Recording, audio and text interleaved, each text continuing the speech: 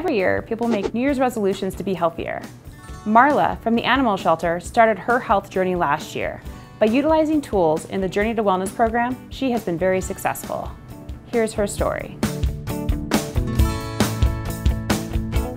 My wellness journey started pretty much at the first of the year when I started participating in the wellness platform that we offer here. I wanted to actually do more activities and actually look at my blood work and see how it compared to what normal was, and actually there was a few things that were high, like cholesterol. But I also wanted to lose weight as well. I was getting to the point where I was either going to have to buy new clothes or lose weight. Pretty much it started in January when I had my first blood draw, and then I started doing health coaching lessons with Jessie Cutting, our health coach and wellness platform coordinator. We really kind of viewed and reviewed what we could do as far as my meal plans, little small goals there.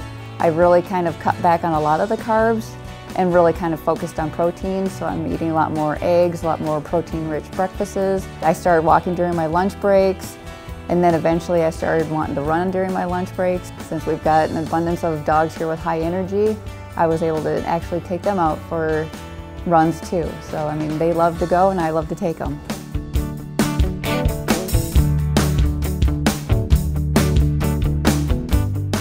Since January, I've lost 30 pounds. I've completed 2 half marathons this year. I've done a lot of the 5Ks that were offered by the county. I did the Sean May 5K, the Funnel Cake 5K, the Heart and Stroke 5K. The last one I did through the county was the Gumball 5K for the deputy.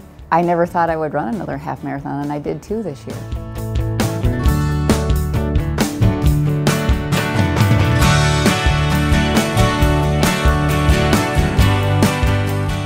Probably the most fit I've been even since high school.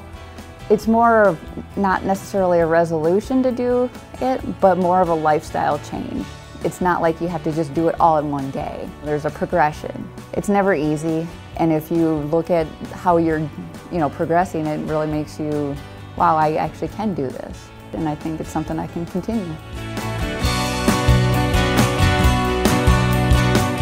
Marla's story is possible for you as well. If you have any questions about where to get started, feel free to reach out.